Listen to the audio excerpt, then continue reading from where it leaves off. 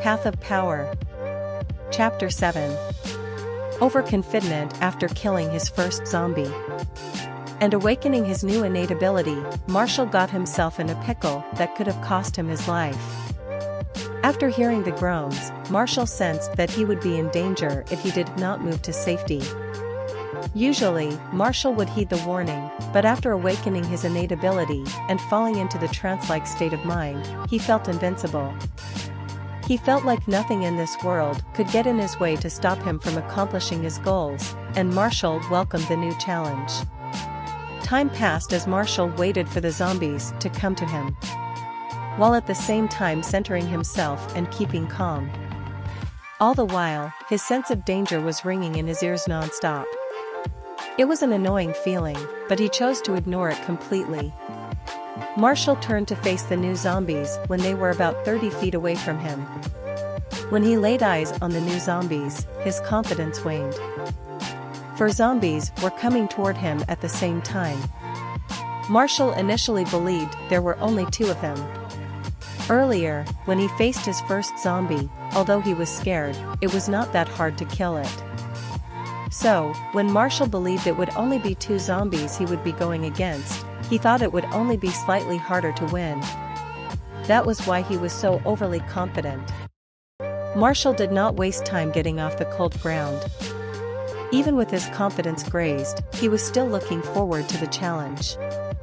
About 20 feet across from Marshall, the zombies seemed to have caught sight of him. They did not waste time trying to reach their prey. Holding his metal bar tightly, Marshall watched every action the zombies took. All four zombies were different in how they moved, which made the speed at which the zombies closed in on him different. What kind of shit did I myself into? Marshall could not help but mutter to himself.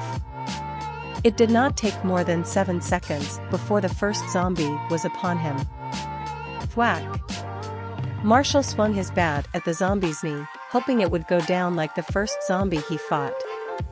That did not go as planned since he had 3 more zombies to pay attention to. Marshall only hit the zombie's thigh. The zombie stumbled to the ground due to the hit. Before Marshall could finish killing the zombie, another zombie was already in front of him. Marshall had no choice but to jump out of the way. Lucky for him, the second zombie ran into the first zombie, falling to the ground. Marshall quickly glanced at the 2 fallen zombies before deciding to focus on the last 2 zombies. A-triple-A-A-A. The zombies' groans entered Marshall's unwilling ears as the 2 slower zombies closed on him. The 2 zombies tried attacking his head at the same time. Marshall had no choice but to dodge to his left. With his heart pumping fast, he barely got out of the way. The 2 zombies' attacks were faster than their running speed. Reacting faster than humanly possible, Marshall turned around and swung his bat at one of the zombies' heads. He missed completely. The zombies were going too fast for him to attack. Suddenly, Marshall felt a sense of danger coming from the back of his neck. Before even turning around, Marshall jumped away from the feeling of danger. When Marshall had the chance to turn around, he saw one of the fallen zombies had gotten off the ground to attack him. Marshall also saw the other fallen zombie trying to get up. Not wanting to miss the chance to eliminate one of the zombies, Marshall ran to the fallen zombie. Thwack! Thwack! From one of the old zombie movies Marshall had seen, he did not forget to double tap. With 1 zombie dead, he only had to face 3 zombies. Marshall's waning confidence was starting to come back, but his time, he did not let it get to his head. Thwack! After more than 5 minutes of fighting, Marshall killed his last zombie. It was a bittersweet win. Bitter since he was too overconfident in his abilities, and sweet for winning such an unnecessary battle. Looking around him, Marshall saw all the zombies he had to fight and kill. It was a gruesome sight, making his stomach rumble and almost causing him to throw up. Not wanting to be by the dead zombies, Marshall walked away.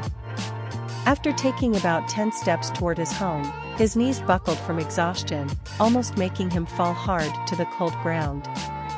Marshall held on strong, but his tired hands almost lost grip of his bat. Marshall had no choice but to sit down and catch his breath.